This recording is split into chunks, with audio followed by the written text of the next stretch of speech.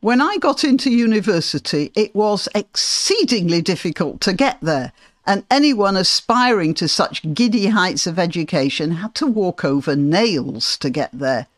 But it was free. Nowadays, everyone goes to university, even the people who aren't particularly interested. The only nails you have to worry about are the ones that get glued on in salons, and it's costing the taxpayer billions. So next time you get your tax bill, remember a chunk of it will be going to some kid getting a BA in beach management at Swansea University. You heard me. Beach management. How's that for throwing sand in your eyes? I'm Graniopteryx.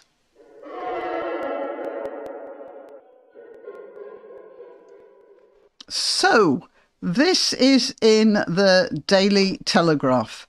The taxpayer cost of funding student loans is expected to jump by more than 10 billion per year as interest rates soar. The Institute of Fiscal Studies has said.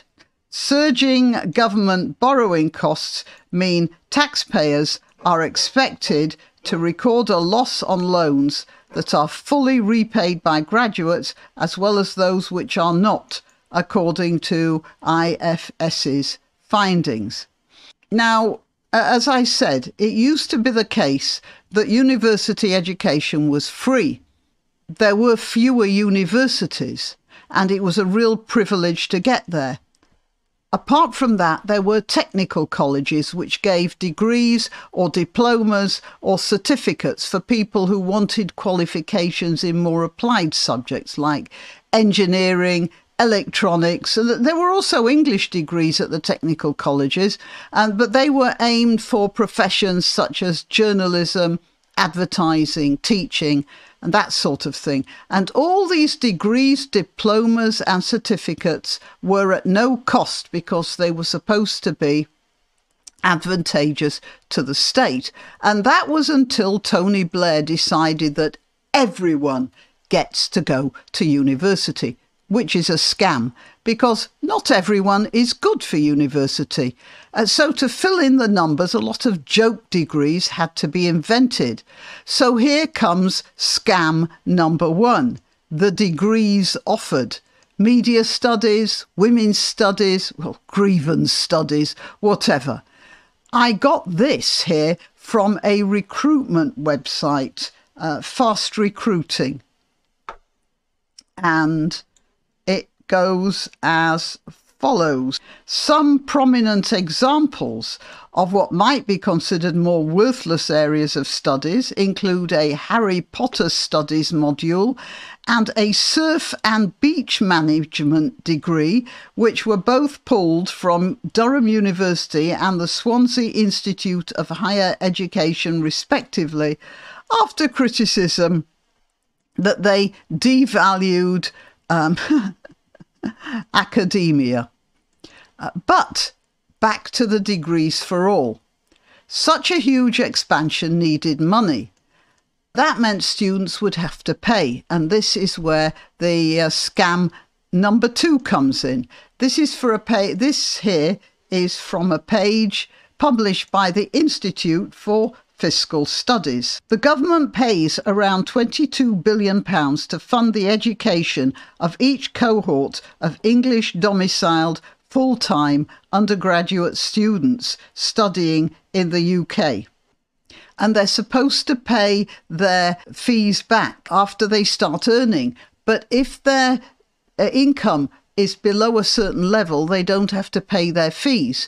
And this loan hangs over them until 40 years have passed, at which point they don't. The loan is written off. For graduates, this system means that those with low earnings later in life contribute very little towards the cost of their degrees and will not clear their loans by the end of the repayment period. I'm interrupting to remind you to click like and to subscribe and share. Also, I'm constantly being told that YouTube removes subscriptions, so please click the notification bell and check that you really are subscribed. All the links to my other channels are in the description, including links to donation sites. I'm always grateful, of course, for donations, but simply clicking like is the best thing you can do for this video and my channel generally. Thank you. Well, let's get back to the Daily Telegraph. Previously, the government's borrowing costs on student loans were always lower than the interest rates it charged, enabling it to make a profit on the debt. However, higher interest rates have pushed up the cost of funding student loans from 1.2% to 4%, significantly higher than the interest rate that is expected to be charged on student loans. Basically, that means that when New Labour set up this Ponzi scheme, they were relying on interest rates remaining stable for the rest of all eternity, which is the true mark of people who look very smart and may have been the first people in the universe to order an oat milk latte, but the money they used to pay for that coffee-flavoured gruel, well, they don't understand money all that well. They just take the salary. And now that the interest rates have gone up everywhere else, as I said, the higher interest rates have pushed up the cost of funding student loans, the government is supporting a loss of around, what did they say it was?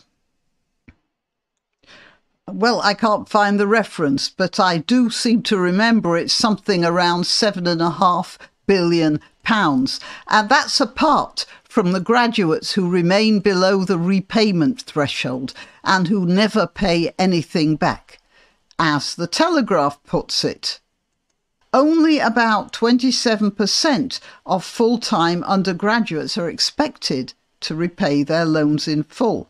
And here I shall end with a government speak paragraph, which, it's a masterclass in government speak. A government spokesman said, "We've kept maximum tuition fees frozen to deliver better value for students and taxpayers, while also taking the difficult decisions necessary to more than halve inflation this year, including by resisting calls for higher spending and borrowing." I honestly can't make much sense of that. I mean, there are individual words that make sense. The whole thing doesn't make any sense at all. Well, there you are. That's what's going on. So universities are proliferating to fill the space they've been given. They are coming up with joke degrees. Everybody gets a joke degree, and the degrees are worth next to nothing.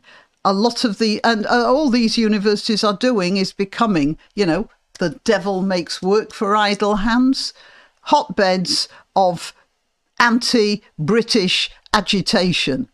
Now, most of these universities should be closed down. Many of them should be just reverted to technical colleges, which is what they were before. And this whole system is completely broken. Okay.